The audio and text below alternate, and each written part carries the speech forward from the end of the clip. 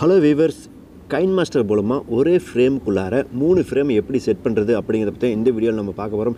இந்த வீடியோ ரொம்ப இன்ட்ரஸ்டிங்கா இருக்கும். கண்டிப்பா இந்த வீடியோவை ஸ்கிப் பண்ணாம ஃபுல்லா பாருங்க நண்பா. First நீங்க ஒரு வீடியோ எடுக்கறீங்க. ஒரு ஃப்ரேமை கரெக்ட்டா எந்த ஒரு டிஸ்டர்பன்ஸ் இல்லாம மூவிங் ஆகாத மாதிரி ஒரு ஃப்ரேமை செட் பண்ணிருங்க. ஒரு இடத்துல ஒரு ஸ்டாண்ட்ல வச்சிட்டு மொபைலையோ இல்ல கேமராவையோ எதனா ஒரு ஸ்டாண்ட்ல வச்சிட்டு உங்களுடைய ஃப்ரெண்ட் நீங்க எந்த ஃப்ரேம் செட் பண்ணுமோ அந்த ஃப்ரேமை செட் பண்ணிட்டு ஒருத்தர் ஒரே இடத்துல 10 செகண்ட் நிக்கணும். 10 செகண்ட் நின்னதுக்கு அப்புறமா அவர் எதனா ஒரு டைரக்ஷன் பண்ணிட்டு அதுக்கு அப்புறம் கொஞ்சம் தூரம் மூவ் ஆயிட்டு ரெண்டா சென்டர் ஃப்ரேம்ல ஒரு 10 செகண்ட்ஸ் ஆர் 20 செகண்ட்ஸ் அந்த மாதிரி நீங்க எதனா ஒரு கால்குலேட் பண்ணிக்கங்க. அதே மாதிரி நில்லுங்க. நீங்க எதனா ஒரு ஆக்ஷன் பண்ணிட்டே இருங்க. அந்த இடத்துல 20 செகண்ட்ஸ் நின்னுட்டு அல்ல 10 எடுத்துட்டாலும் ஓகே தான். அது உங்களுக்கு எவ்வளவு தூரம் வேணும் அப்படினா அந்த மாதிரி நீங்க ஃபிக்ஸ் பண்ணிக்கங்க. அதில இருந்து இன்னும் கொஞ்சம் தூரம் போணும். லாஸ்ட் ஃப்ரேம் 3 ஃப்ரேம் வேணும் இல்லீங்களா? 3 ஃப்ரேமுக்கு நீங்க செட் பண்ணனும் ஃபர்ஸ்ட். இங்க 10 செகண்ட் நின்னாச்சு. அதுக்கு சென்டர் போயாச்சு. சென்டர்ல இருந்து லாஸ்ட் ஃப்ரேமுக்கு போறோம். அங்க நீங்க 10 செகண்ட்ஸ் நின்னுக்கறீங்க. ஆனா இந்த வீடியோல நீங்க பாக்கும்போது எப்படி இருக்கும்? ஒரே ஆளு தான் இந்த 3 இடத்துக்கும் போற மாதிரி இருக்கும். இப்போ இந்த வீடியோ நீங்க எடுத்துட்டு அத சேவ் பண்ணி வச்சுக்கங்க. அதுக்கு அப்புறம் நம்ம KineMaster ஓபன் பண்ணனும்.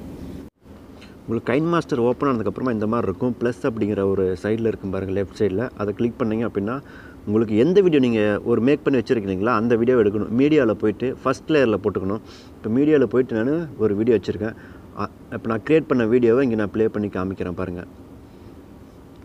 நீங்க ஃபர்ஸ்ட்ல இருந்து நீங்க 10 செகண்ட் நின்னீங்க பாத்தீங்களா? அந்த ஃப்ரேம்ஸ் எல்லாமே இதுல இருக்கும். உங்களுக்கு இதுல பாத்தீங்க அப்படினா தெரியும். ஃபர்ஸ்ட் 10 செகண்ட் இங்க இருக்கும். கொஞ்சம் வெயிட் பண்ணுங்க. 10 செகண்ட் இங்க இருக்குங்களா? இப்போ ஒரு இடத்துல ஃபிக்ஸ்டா இருக்கு ஒரு ஃப்ரேம்ல. அது இன்னும் கொஞ்சம் தூரம் போகும்.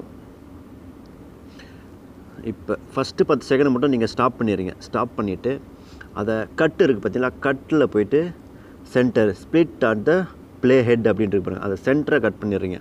ஓகே. அடுத்து அப்படியே இந்த வீடியோ இப்ப 2 ஆயிருச்சு. இன்னும் கொஞ்சம் தூரம் மூவ் பண்றீங்க. மூவ் பண்ணிட்டே இருப்பீங்க. இப்போ அடுத்த ஃப்ரேம் வரைக்கும் போய் பாத்தீங்களா? இப்போ அடுத்த ஃப்ரேம்ல போய் நின்னுட்டாப்ல. இப்போ இந்த இடத்தை நீங்க கிளிக் பண்ணிக்கிட்டு அதே கட்லயே போறீங்க. கட்ல போய்ட்டு trim to the left of play head அப்படினு இருக்கு பாருங்க. அத கிளிக் பண்ணிருங்க. இப்போ இன்னும் கொஞ்சம் தூரம் மூவ் பண்ண விடுங்க. இன்னும் கொஞ்சம் தூரம்.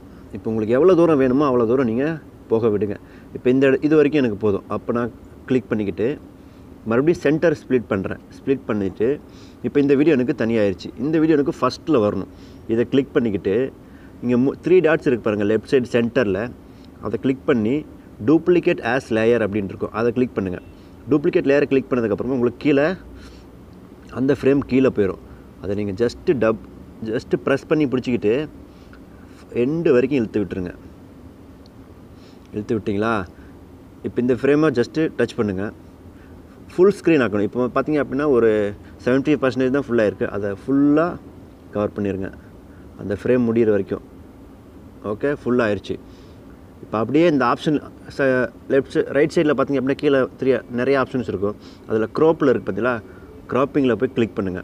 அத கிளிக் பண்ணதுக்கு அப்புறமா உங்களுக்கு கீழ இருக்கும் பாருங்க ஒரு பட்டன். அத அப்படியே நீங்க இழுத்துக்கிட்டே வாங்க.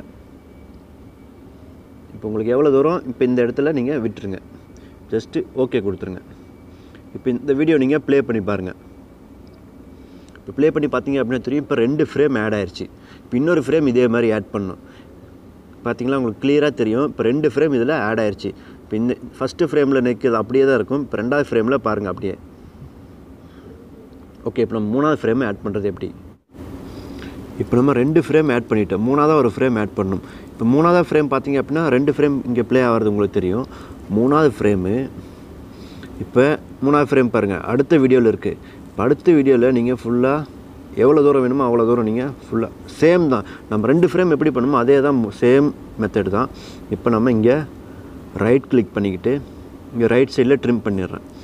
இப்போ இந்த வீடியோவை நீங்க இந்த வீடியோ தான் உங்களுக்கு மூணாவது ஃப்ரேம். இத நீங்க ஜஸ்ட் கிளிக் பண்ணிக்கிட்டு அதே மாதிரி டூப்ளிகேட் as லேயர் அப்படினு இருக்கு பாருங்க. அத கிளிக் பண்ணிக்கிட்டு ஜஸ்ட் பிரஸ் பண்ணி பிடிச்சீங்க அப்படினா உங்களுக்கு ஃப்ரேம் அப்படியே மூவ் ஆகும். நீங்க எண்ட்ல போய் வெச்சிருங்க. வெச்சிட்டு அத இன்னொரு வாட்டி ஃப்ரேமை கிளிக் பண்றீங்க. அந்த ஃபுல் ஸ்கிரீன் வர மாதிரி கேக்கும். நீங்க ஃபுல் ஸ்கிரீன் செட் பண்ணிக்கிட்டு அதுக்கு அப்புறம் crop பண்றீங்க. cropping அப்படினு இருக்கு பாருங்க. அத கிளிக் பண்ணிட்டு அத ஜஸ்ட் நீங்க இத மூவ் பண்ணிக்கிட்டே வந்தீங்க அப்படினா மூணாவது ஸ்கிரீன் எவ்வளவு தூரம் வேணுமோ அவ்வளவு தூரம் நீங்க வச்சிட்டு ஜஸ்ட் ஓகே கொடுத்துருங்க.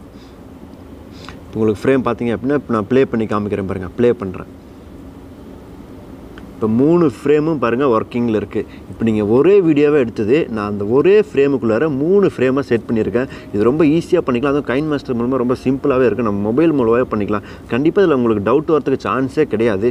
அதே மாதிரி எதனா டவுட் இருந்துச்சு அப்படின்னாலும் மறக்காமல் கீழே கமெண்ட் பண்ணுங்கள். ப்ரோ செட் பண்ண முடியல, எதனா டவுட் இருக்குது அப்படின்னாலும் நீங்கள் கமெண்ட் பண்ணுங்கள். கண்டிப்பாக உங்களுக்கு ரிப்ளை பண்ணுவோம் நண்பா. இந்த வீடியோ உங்களுக்கெல்லாம் பிடிச்சிருக்கும் அப்படின்னு நம்புகிறோம். பிடிச்சிருந்துச்சு அப்படின்னா ஒரு லைக் மறக்காமல் பண்ணிடுங்க. இது வரைக்கும் இந்த சேனல் நீங்கள் சப்ஸ்கிரைப் பண்ணல அப்படின்னா மறக்காமல் சப்ஸ்கிரைப் பண்ணிடுங்க நண்பா. தேங்க்யூ ஃபார் வாட்சிங். அடுத்த ஒரு சுவாரஸ்யமான வீடியோவில் சந்திப்போம் நண்பா.